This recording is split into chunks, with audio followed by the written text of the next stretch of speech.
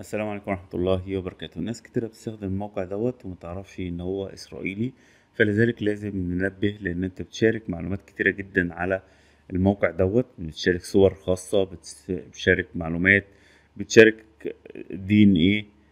الموقع ده فيه اسرائيل، تمام. يقول لك ارفع صورة وهبدأ اعمل لك فيها حركة. في مواقع كتير افضل منه بكتير تقدر تعمل الحاجات ديت. يقول لك اعمل شجرة العيلة، لكن الموقع فيه إسرائيل، وزي ما انت شايف في احتمال إن هو يكون بيستخدم استخدام عسكري أو استخدام سيء، أو تلاقي نفسك متورط في حاجة. فياريت تبعد عنه وتحذر الناس كلها من استخدام الموقع دوت. لو لقيت حد بيستخدمه حذره. هتلاقي في حاجات تلوين الصور، وبيحاول يخليك ترفع صور شخصية ليك. حسن الصور.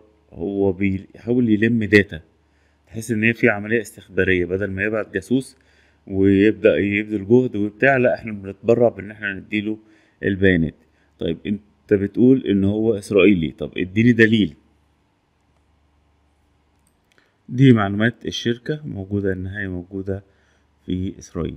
فتخيل ان انت بتشارك المعلومات الخاصة بتاعتك كلها مع شركة موجودة في تل أبيب.